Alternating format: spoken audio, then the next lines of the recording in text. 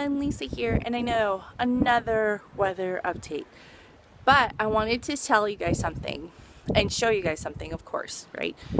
So yesterday was like plus 10 degrees Celsius or 51 degrees Fahrenheit or whatever you want to call it, but anyway, super warm. 8 o'clock in the morning, it was melting. So if you guys have been following me on my weather updates, you guys know we had like a ton of snow.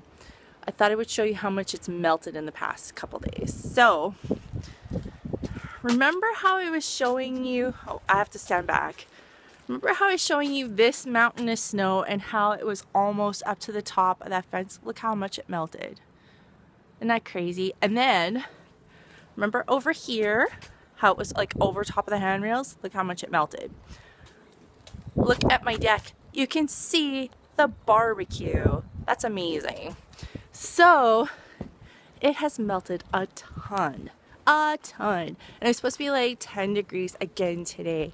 So, it's going to melt a ton more.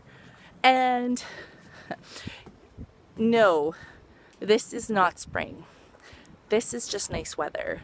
And, oh, wait for it, as Sandra's Gabby says, wait for it. You can see grass. That's amazing. Okay, so no, I'm sorry. It's going to be like really windy over here. It's really windy today. No, it's not spring. This is like just warm weather in Alberta. We get crazy weather. It could go, like I think they're talking like next week. It's supposed to be down to minus 30. So enjoy it while it lasts. Just in life, not everything is, what do they call it? Roses and flowers. So anyway, it's going to be really, really warm out today. I'm going to enjoy it while it lasts. I'm headed off to the scrapbooking store that just opened up in October.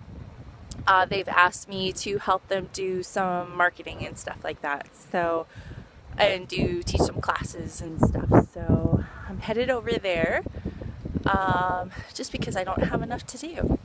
I really don't. So anyway, I will talk to you guys soon. Bye.